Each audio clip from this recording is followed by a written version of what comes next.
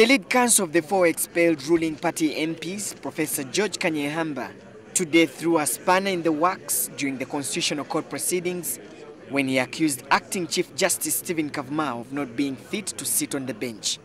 Kanyehamba is defending the MPs against an application filed by Kibuku County MP Saleh Kamba and the NRM, seeking to stop them from attending Parliament after the NRM Disciplinary Committee sanctioned their expulsion.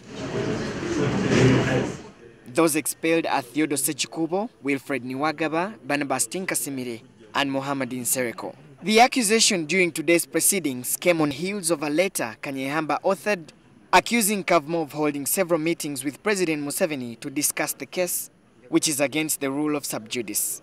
In light of this, Kavuma temporarily suspended the hearing for over 2 hours.